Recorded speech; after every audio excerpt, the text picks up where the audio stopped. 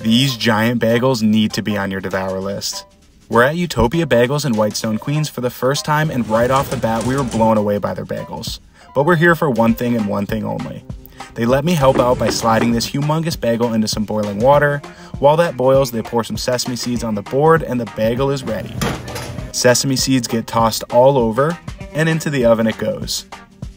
Halfway through it gets flipped, and it stays in the oven until it looks like this. Who wanted a sesame bagel, you sir? This thing is a monster. It gets sliced and opened, then they scoop out both sides of the bagel, but none of it goes to waste. They form freaking knots out of all that fresh dough. They toss them in garlic, olive oil, and Parmesan cheese, and slide them into the oven. It's time to make the pizzas.